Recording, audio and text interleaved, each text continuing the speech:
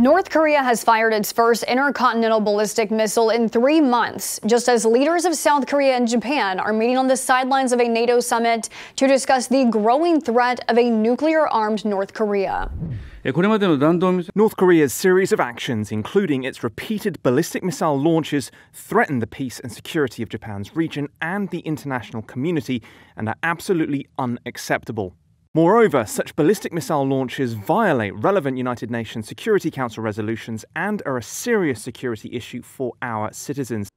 The hostility coming from the north has ramped up in recent days, with North Korea accusing U.S. spy planes of violating its airspace zones and threatening to shoot down the American aircraft. North Korea has test-fired its first-ever solid-fuel ICBM, which was one of more than a dozen missile tests the nation has conducted this year. Analysts say the arsenal is powerful enough to put the U.S. in striking distance. Thanks for watching. Straight Arrow News is on a mission to bring you unbiased, fact-based reporting.